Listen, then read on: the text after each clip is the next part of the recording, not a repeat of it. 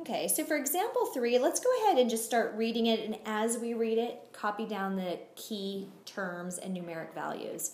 So the mean life of a certain dog is 18. That means I have mu equals 18.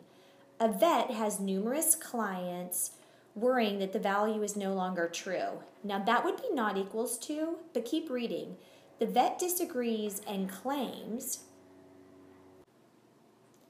that the mean is still 18 years. So that means mu equals 18 is our claim. So this is weird because normally the claim is, less than, greater than, not equal to, and very rarely is the claim equal to exactly, but there are situations like this that because of certain complaints, whatever it may be, that we need to actually reiterate or prove that things have not changed. They are the same. They are still equal.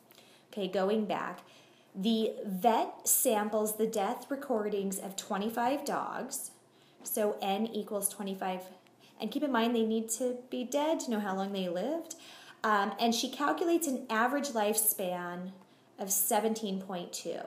So we're talking about those 25 death certificates, and so X bar is our sample average from that data.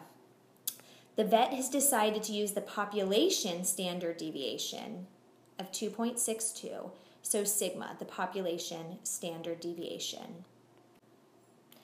And we're told to use a significance level of 0.05, which is alpha, so alpha is 0.05. And now on to finding H0 and H1. So we've already said that mu equals 18 is the claim, and now I need to write the alternate or alternative hypothesis. So we know that the parameter and the value stay the same, and all I need to do is insert my inequality, which is either less than, greater than, or not equal to. Because all I have to go off of is equal to, we're going to go with the opposite, which is not equal to. Maybe the value is less than, maybe it's greater than. Keep in mind the vet's clients were just saying that it was no longer true. They didn't actually even make a decision one way or the other. But if your claim is equal to, we always make the alternate not equal to. So I'm ready to find my test statistic. Because I'm testing a mean and I have a known population standard deviation, I'll use the formula Z equals X bar, etc. So I'll be using the Z table. I calculate 17.2 minus 18. Remember, we can always get the population value from H0. The standard deviation was given and the sample size was 25 to get negative 1.5267, etc. Since we're using the Z table, which only has 2 digits to the right of the decimal, I'll go ahead and round my test statistic to negative 1.53. And now I'm ready to calculate the p-value. So in this one, we start with the test statistic of negative 1.53, which is how we always start with the p-value. We've mentioned already that we're using the Z table. So I go to the edges since Z equals this number. So I have the Z score and I want area, which is what p-value is. I find 0.0630 and check mark. This is the area to the left, which is the closest edge. I have a negative test statistic. So I'm on the left side of the standard normal curve, and this table finds area to the left of the standard normal curve. I do have a two-tailed test, so I do need to double my p-value. How do I know it's two-tailed? Because I have not equal to in the alternate hypothesis. So if I take 0.0630, double it, which is multiplying by 2, I get 0.126. My p-value is 0.126.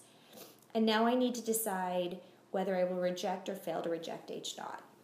If the p-value is less than alpha, reject H0. My p-value is 0.126. We already mentioned that alpha is 0.05. Again, if you need a same digit number, we can always put a 0 at the end. And so now I'm comparing 126 to 50, which it's not less than, so I will fail. I fail to reject H0. Always be sure to put H0 at the end of that statement.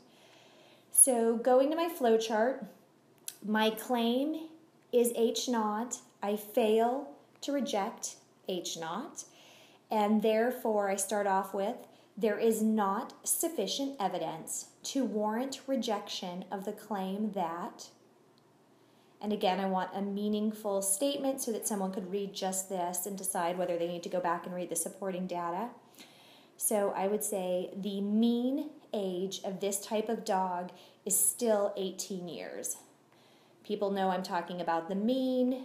The claim is that it stayed the same, and that same amount is 18 years.